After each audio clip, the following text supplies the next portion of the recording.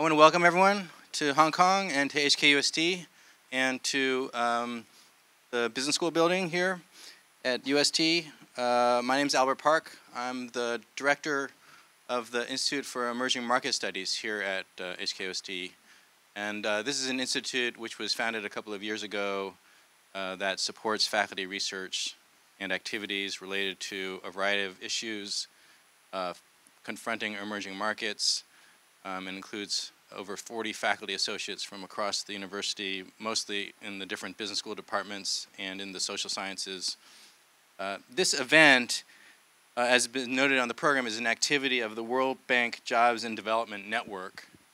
Our institute is part of a network of institutes that were contracted a couple of years ago to work with the World Bank on their research, content, and activities related to issues of employment in developing countries and emerging market countries. And we have other partner institutions in Eastern Europe and Poland, the Institute for Structural Research, and Piotr Lewandowski, the director, is here and is going to be participating in our event. And also another partner is in Delhi, the Indian Council for Research on International Economic Relations, and Vashisht is here from ICRIER and will be presenting on the last day. And also other partners are the Development Policy Research Unit at the University of Cape Town and the Latin American Economics Association.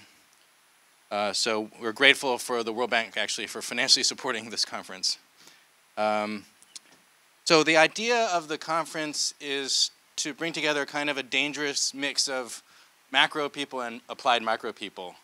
When I was at, earlier this summer, at the IZA World Bank Development and Labor Conference, there was a policy session at the end, and most labor economists are empirical and they tend to focus on supply side issues about returns to education, training programs, other types of active employment programs.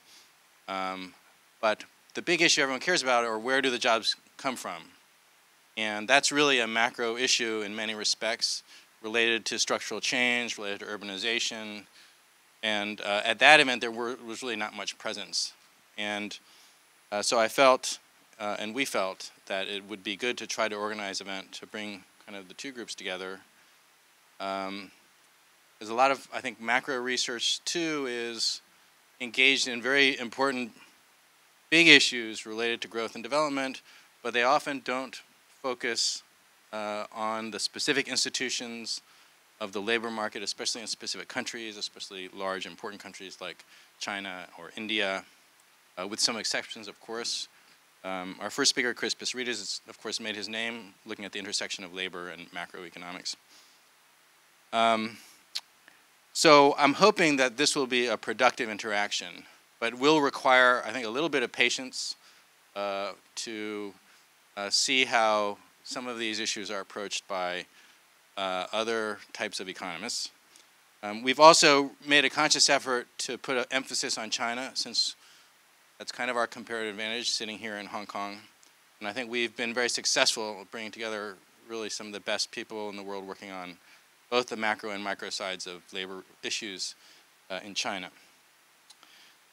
So the last thing I want to do is thank the organizing committee for this conference, which included Chris and Rachel and Yong Wang and Jin Wang. And so that was the only way to kind of collectively figure out who the right people would be to bring together in this room.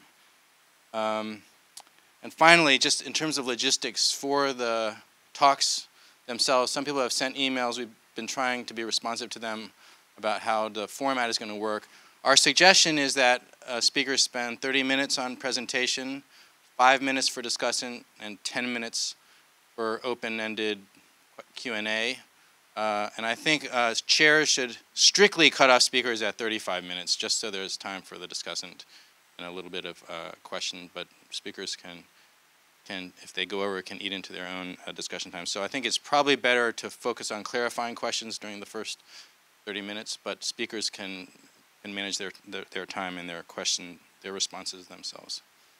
So without further ado, we can go to the first talk. So let me introduce Chris Pisarides, who's going to talk about very new work on China.